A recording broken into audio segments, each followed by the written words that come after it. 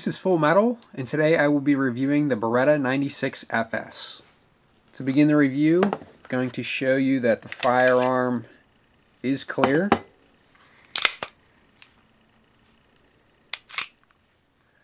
The 96FS is chambered in .40 Smith & Wesson. It is a double to single action pistol. With factory magazines, your capacity will be 11 plus 1. If you choose to purchase magazines manufactured by Mekar, your capacity will be increased to 13 plus 1. The weight unloaded is 33.8 ounces, and the width of the slide is 1.5 inches.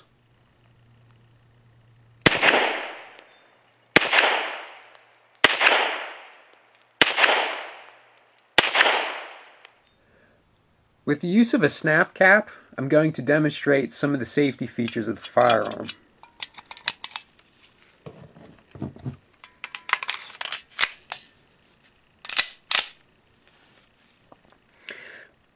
Now the 96FS has an ambidextrous lever that is both a safety and a decocker. When the lever is moved downward, the trigger is disengaged. As you can see, when I pull the trigger, the hammer does not move. Also, when that lever is moved to the downward position, the hammer is decocked. As the hammer is being decocked, if a live round is in the chamber, the round will not be discharged. And this occurs because as the lever is rotated, the firing pin is rotated out of the way and is shielded from the hammer.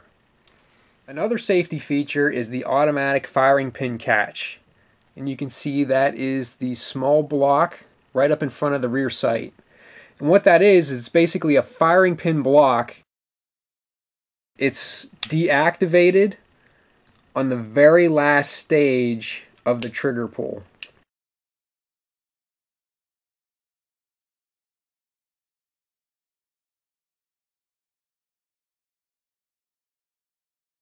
The firearm also has a hammer drop catch. And what the hammer drop catch is that if the hammer is basically accidentally fanned backward and it is released forward without the trigger being pulled, the hammer will be caught in a half-cocked position.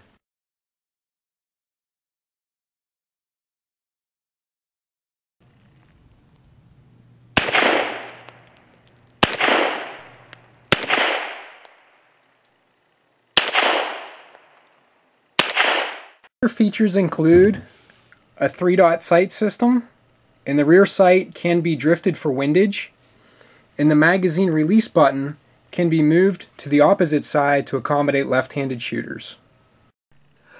One of the most notable features of the 96FS is its open slide design. And one thing that can allow you to do is in an emergency situation, it's very easy. If you don't have a magazine, you can take a single round, place it in the chamber, and take single shots with the pistol.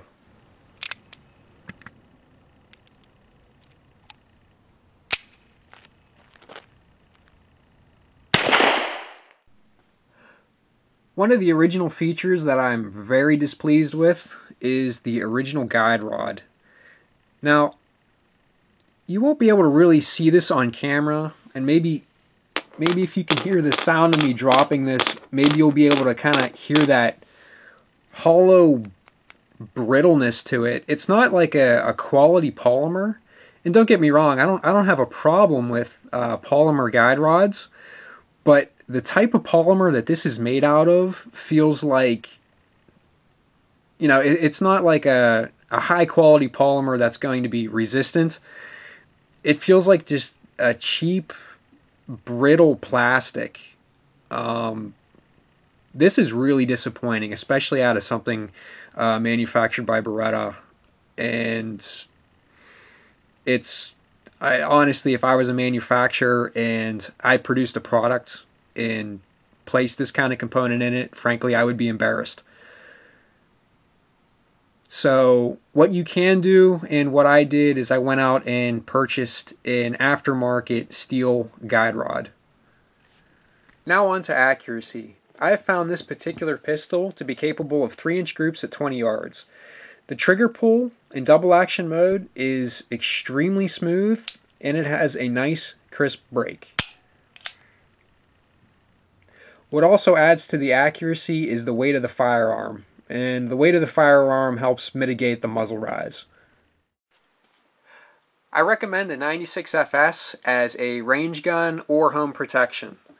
Now, using it as a range gun, if you shoot your cheaper steel-cased ammo, do expect to jam every once in a while, but it really makes a great gun to take to the range. And as home protection, this is more suited for home protection than something like concealed carry. One, due to the weight. Unloaded, it's already 33 ounces. And the width.